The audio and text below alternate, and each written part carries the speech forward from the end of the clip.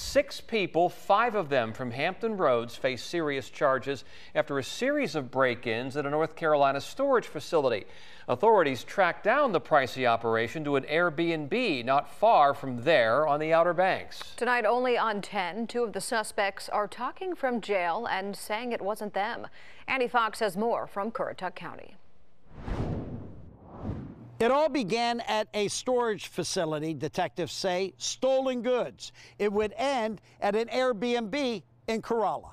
Chesapeake resident Christopher Barnhill rented this Airbnb in Corolla and says an acquaintance asked if he could store some belongings there. We were there for the weekend, or for the week, that he was more than welcome to bring some of it there.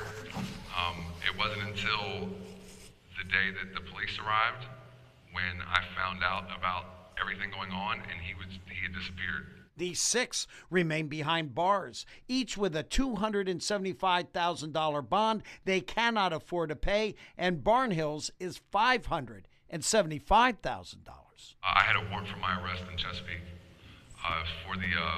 it was a failure to appear for driving unsuspended. On November 2nd, the Currituck County Sheriff's Office started getting complaints concerning several break-ins here at Ample Storage located in Powell's Point. The very next day, investigators spotted a U-Haul box truck while at the storage facility investigating an unrelated larceny. They became suspicious, canvassed the area, and found evidence leading them back to the Airbnb Barnhill had rented. And he's left you with all the stolen stuff. Left all the stolen stuff there at the house. I mean, you're in a real pinch here. I mean, because of the way it looks. It looks like I'm the one that did it, and I have nothing to do with it. Also locked up, Joshua Calhoun from Virginia Beach. He claims he knew nothing about the man who left in the middle of the night. Called him a friend of a friend.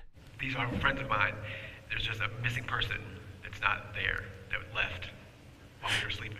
He's the one that broke into the storage units and broke into and brought the stuff to the house.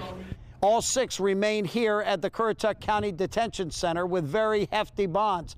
They all are scheduled to appear in court tomorrow. In Currituck County, Andy Fox, 10 on your side.